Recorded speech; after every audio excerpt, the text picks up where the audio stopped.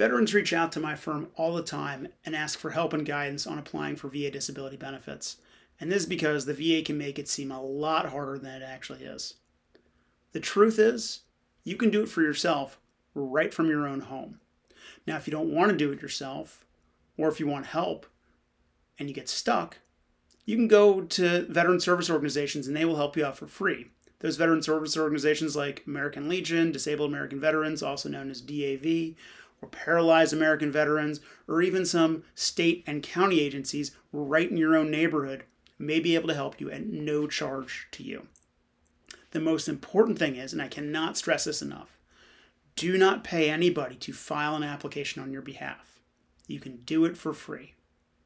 Now, before we get started, there's some things you should probably have easily accessible to you before you even open the application.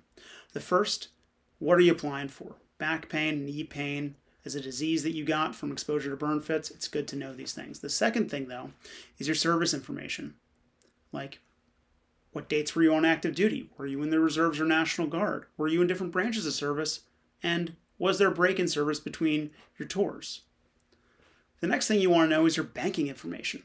Because once the VA grants compensation, they're going to want to direct deposit that money directly into your account instead of sending you a check. The last thing you want to know is who and where have you been treated for your disabilities? Is it the VA? Or are there private doctors out there who've also treated you for these conditions? Now, it's helpful if you have the following. If you have medical records from private physicians who treated you for the condition. Now, the VA will get those on your behalf if you submit the right forms, but it's nice to get a jump on it and submit it ahead of time. The second thing that's helpful is a nexus letter, but you do not need one to get started. I'll talk about this more in a minute. Finally, if you have medical records from your time in service or service records, you can submit those as well. But the VA has a duty to get those for you if you tell them what branch of service you were in. Now, the next thing is witness statements from friends and family members who know about your disability. That can help too. Now, it's important to remember that you do not have to wait for your doctor to write a nexus letter. And in fact, many doctors won't because they're busy treating patients. So don't wait for one of these nexus letters before you apply. The other thing is that the VA is actually supposed to develop the nexus for you because the VA has what's called a duty to assist. If the veteran completes an application and submits the application, the VA has to do a few things. First, they have to go and get medical records from federal agencies where you've been treated. Like, that might be the VA Medical Center or other hospitals that are in the federal system. Also, military facilities, they have to reach out and grab those as well.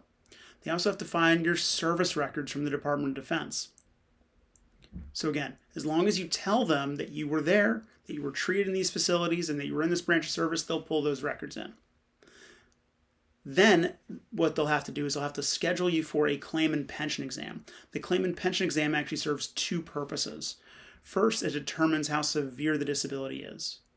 Second, it provides that all-important nexus opinion so that a VA doctor or contract doctor is going to be the one who provides that nexus opinion for you. So you don't have to wait for your doctor to write one because the VA is going to do one anyway. Now, like I said, generally you don't have to get one of these nexus letters on your own. They might be a good idea if you want to appeal later on, but either way, don't wait for the favorable nexus opinion from your private doctor. Finally, if you want to help, get records from your private doctors.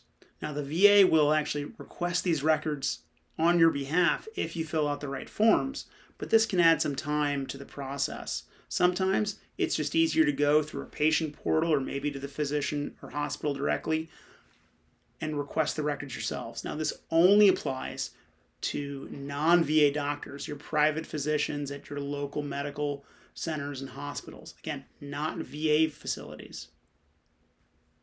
The easiest way is to set up an account on the eBenefits website, and since you can manage a lot of your benefits from that site, it's a good idea just to get an account. Once you're logged in, you can follow the links for disability compensation and follow those prompts. As you follow the prompts, you'll be asked to upload some information as well, some documents, like records that you may have gotten to help out, or an authorization form that enables the VA to get those medical records from the private physicians. Now, If you're not computer savvy or you're not comfortable using the computer, you can also do this on a paper form. The paper form is the 21-526EZ. That's not easy to remember, so I'm going to put it up on the screen. You can fill that form out and fax it into the VA. They'll start retrieving your medical records on your behalf, and as well as your service records. The next form you want to consider is the 21-4142. That form authorizes the VA to go out and request medical records from your private hospitals. It's kind of like a HIPAA form, but that's the VA's form.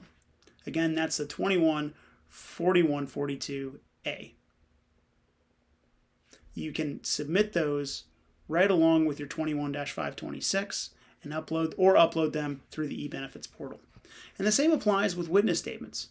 If you have them, or any related medical records that you may have collected yourself, you can upload those or fax those in depending on which route you're taking. Now, if you have trouble using the website, you can call 1-800-827-1000 and the VA has staff trained on the eBenefits portal. So here's some big takeaways. You don't have to wait for a nexus letter from a private doctor. You don't have to collect all your medical records before you apply. And you don't have to collect your service records before you apply because the VA will do that for you if you give them enough information to find it, which is why you need to know your service information, like which branch of service were you in and when, and were there breaks in service and were you in the Guard and Reserves. Now here's where we come in. If you've been denied service connection or your ratings are too low, give us a call or go to our website and reach out, and we can help you come up with a strategy that maximizes back pay and gets you the ratings that you're entitled to.